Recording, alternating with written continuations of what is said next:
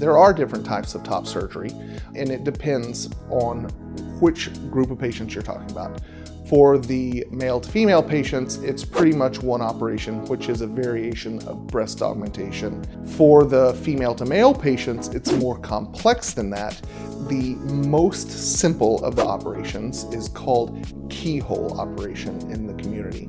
And that's basically an infra-areolar, or an incision along the bottom of the areola.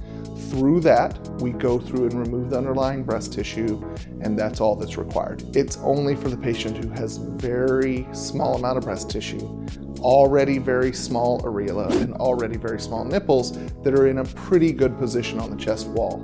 The next step up is what's called periareolar approach. For that, we make an incision all the way around the areola in an attempt to reduce the size of the areola, but also remove the underlying breast tissue.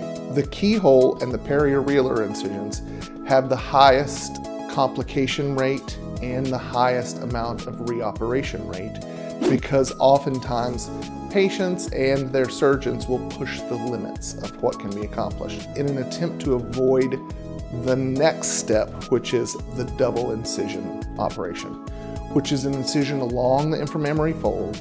Through that, we remove all of the breast tissue and skin. We then pull that down, give a very masculine contour to the chest, sometimes with liposuction. And then we take the nipple and areola and put them back on as skin grafts in the appropriate lateral and inferior position. So this always gives a beautiful result, but it always has the long incisions.